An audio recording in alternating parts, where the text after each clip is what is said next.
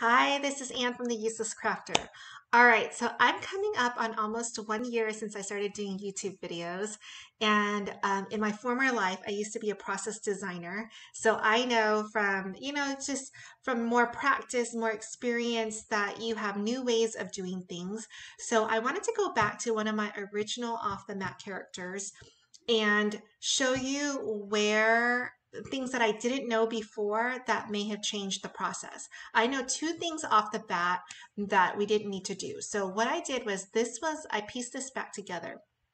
This girl on the left is how I cut and sliced Princess Jasmine a year ago, right? And we're going to redo it today. Now, one of the things that you may notice is we sliced off the sleeve from the blue, and I remember thinking why I did it because it was too long. Because we did this at 30 inches, so the blue piece was too long. I sliced it where I thought it would be least conspicuous, right? And when I made this, she was beautiful.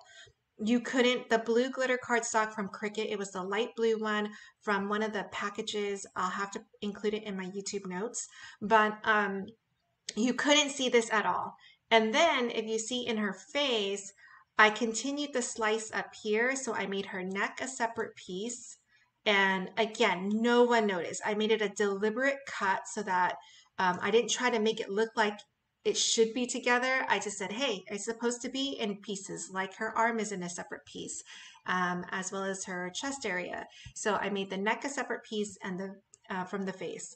I want to say both are unnecessary. So she really could have been practically seamless, right? But she had those two seams. I mean, you couldn't tell, but I want to show you how I would do it today, and we'll compare it side by side. So we know that those were the two big things. I did use black glitter cardstock for the hair. Again, you couldn't see the seams. I mean, her hair is such a big part of her and it's black. So I did make the whole outline, the whole background, black glitter cardstock. And I just thought it was really, really beautiful. So, okay, let's get started. So she is already 30 inches. How you would do that is you would upload the file, change the height to 30. You only need to change one of the measurements because it's locked, which means if we change this to 40, it will change the width appropriately. So I'll change this back to 30. All right, so here she is. Let's ungroup her. So, again, these things you're going to need to take over. These are all the colored pieces. They're attached, but so what we need to do is we need to slice it out. So let's take the square and we will slice out the headband. So just grab from here on up, make sure you're only grabbing two items. So it's everything that's in blue and the square. And you can see it looks like it's touching her, but my cursor only grabbed those two items, which is why I'm still able to slice. So watch, I'm in a lot of traffic, right? But again, I'm only grabbing the two items and it's letting me slice it out. So just make sure when you're doing that, I see a lot of questions where it's like, I can't slice it. It's because you have more than two items. So here's this piece, there's that piece. Now let's look at this. So originally this thing is 7.7 by 12.8. And so in my mind, I can't cut it because my cardstock is 12 by 12 glitter cardstock. I know it can only cut 11.5 by 11.5, but this is what I've learned. This measurement gives you the width is from the far leftmost item, which is this point right here, to the far right over here. So from the two far pieces, that distance is 12.8. So if I go and I just turn this, it's now 11 by 9.9. I did not have to slice it at all. It makes me so sad to think that I had to do that. I had no idea that's how it worked. So just know that's how the measurements are done. So you can always kind of like tilt it to see if it makes it any better. Okay, so we didn't need to slice that, right? Let's look at this. These are all her gold pieces. So this one I would, slice out because I don't want to waste all that empty space. So let's grab this over here. And okay, let's start slicing things out. Okay, so here we go. Slice. I'm going to turn this around, slice that earring out. Oops, hold on. I couldn't do it this way because I have that other earring up here, right? So it's not going to let me slice. See how it's grayed out? But I can keep everything there, but go from the bottom up. The bottom, I'm going to grab my square and my gold, and there, now I can slice it. So just kind of get a, you just need an understanding of how things work, right? Then we can put that to use. All right, and see, I haven't moved anything. I have something at the top, something at the bottom. I'm slicing out in the middle, and my cursor is only grabbing the gold and the square, nothing else. So it lets me slice. So you can slice, I call it slicing in traffic, right? I mean, look at all that stuff that was here. It's totally okay. Just know that your cursor can only pick up 2 pieces for you to slice it out.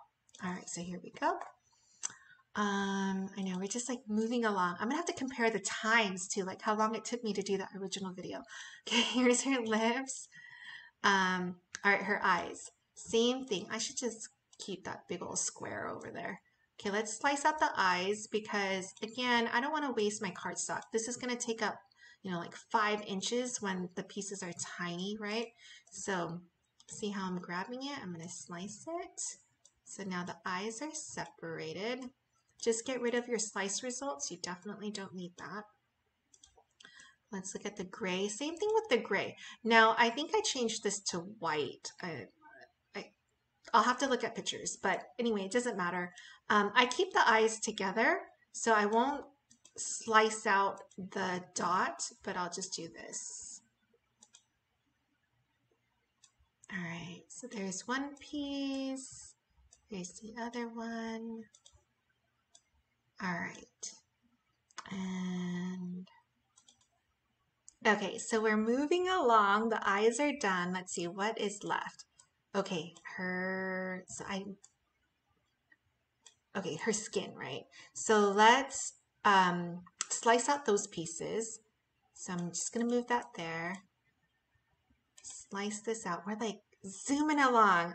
I can't wait to compare the 2 videos. I'll be like, oh, why did I tell you to do that? Okay, let's see, what else do we have? We have the arm. So let's do this. Right, when you're slicing, you want to make sure that the piece you want separated is completely covered in the square and nothing else is, okay? So let's do this. And you can see this piece was hanging out, but my cursor didn't pick that up.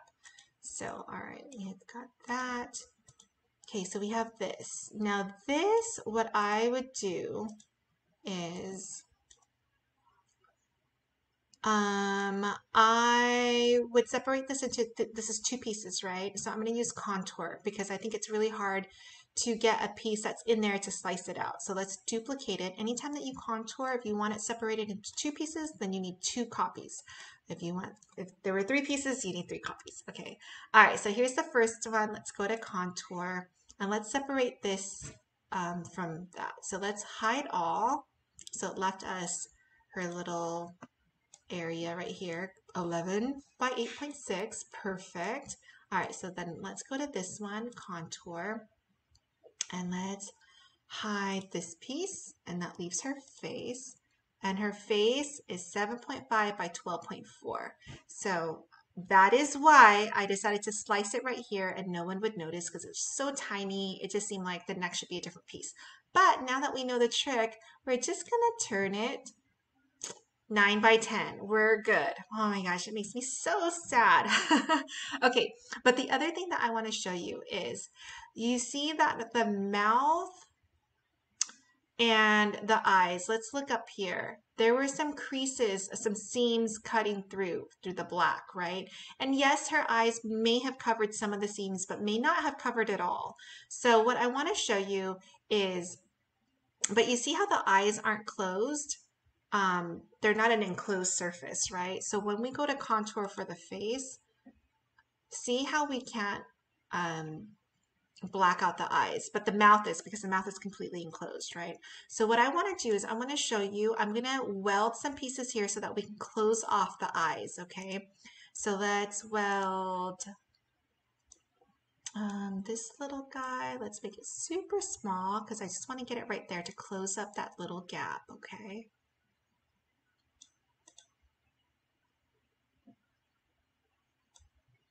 And I want to move it to make it look a little bit better. And it's okay that it's like that. Okay, and then let's duplicate this circle and let's try to close out this side, okay? And actually this side might be easier with the square because it looks more straight. So let's get our square in. And it might be easier to make it a little bit smaller. All right, and let's turn this. And I'm gonna zoom in so I can just see what I'm doing. All right, so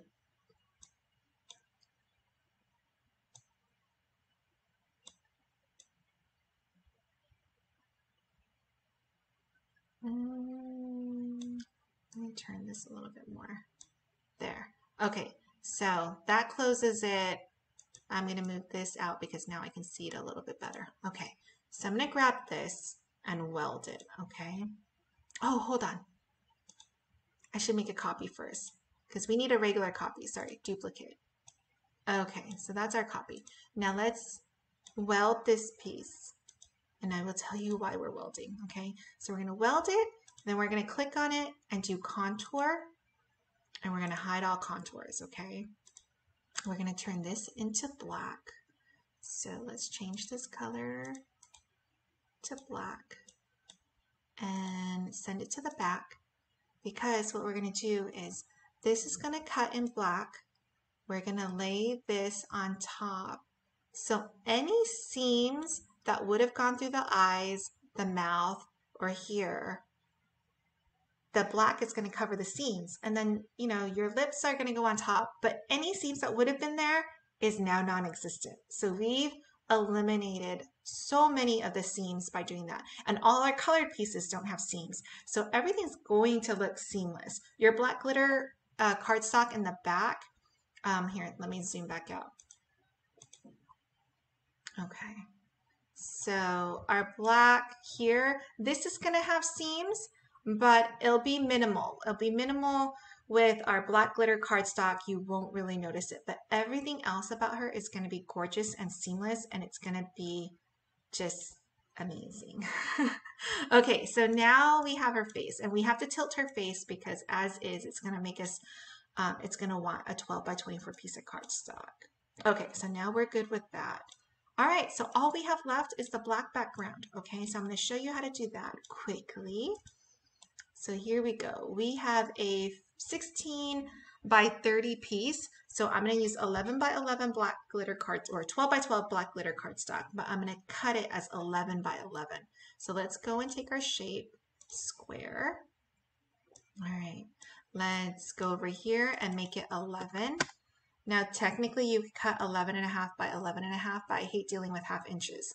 And most of the time, it doesn't matter because this is 16 inches, right? It's going to need 2 columns. So 11 plus 11 is 22. 11.5 plus 11.5 is 23. It didn't matter. It needed 2 columns anyway. So that's why I like using 11 inches. So, okay, we'll put down our first one, okay? We'll go over here to the position feature, and we're just going to round to the nearest whole number. So 14.78 becomes 15, 34.1 becomes 34. So basically we're saying go over 15 units and go, 15, go down 34 units, and that's the tip of your square. So we can do the math. So if this is at a 15 plus 11, that should be 26, right? So let's duplicate our square. Our square needs to be at 26 and 34. So see, but you don't need to do the math. If you put it close enough, you just round to the nearest whole number. So 26 point something becomes 26, 34 something becomes 34. So now we have 2 flushed squares. We're going to grab both squares. So this one's currently highlighted or grabbed.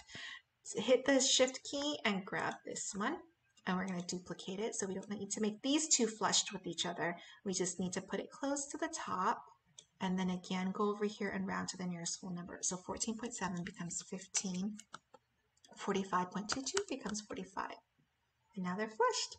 Let's duplicate that. This is our last one, and this becomes 15 and 56, and I think we're good. Okay, So now we're gonna go and get our black image. Here she is. And arrange, send to the front so that we could see. Now the other thing when I cut this is you notice how they have all these little slits. I found that it was actually more distracting to have them. So this time around, I'm actually gonna just hit hide all. It's gonna be one solid black piece. Okay, so there she is. Make sure that when you're slicing this, what you don't want, I mean, this is fine the way it is, but what you don't want is, there's like no good way to show you this one today. But let's say this was bigger and it had more over here. This is something that you don't want, where it slices off and it leaves you a small little piece that you need to keep track of and then tape, and it makes it really difficult to deal with. You want big pieces that you're going to just slide up against each other, tape, and try to make as seamless as possible. So we're going to put her back. She looks good as is, right? Let's see. You know, her hair, actually, I'm going to slice her over here because let's look at her hair.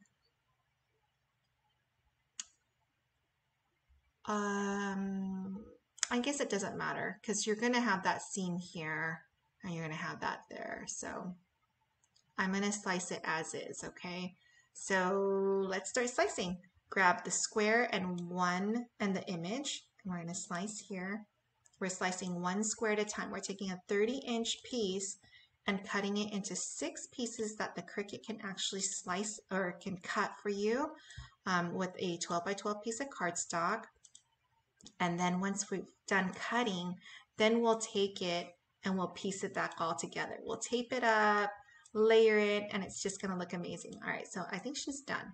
So she used to be 30 inches right now. This piece is 5.6 by 9.4, so it can cut on the machine. And you can see I'm kind of keeping it in order because it's just easier that way to piece it later. I don't have to think about it. When I see a piece that looks like this, I know which way it is and not flipped upside down or whatever. Okay, all of this stuff, grab it and you can delete it. We don't need any of those slice results. All right, we're done. So we didn't have to slice the arm. We didn't have to slice out the neck. Everything else looks good. The seams through the eyes will now no longer be there because this will be covered. You won't be able to see it at all. So our seams are really, really minimal. All right, I hope that was helpful. I'm definitely going to compare the time. It probably took me way more time to do it the first time around. If you have any comments or questions, please post them. And if you have a special request, I would be gladly here to help you do a tutorial for your piece and then walk you through it so that you can learn. All right, bye guys.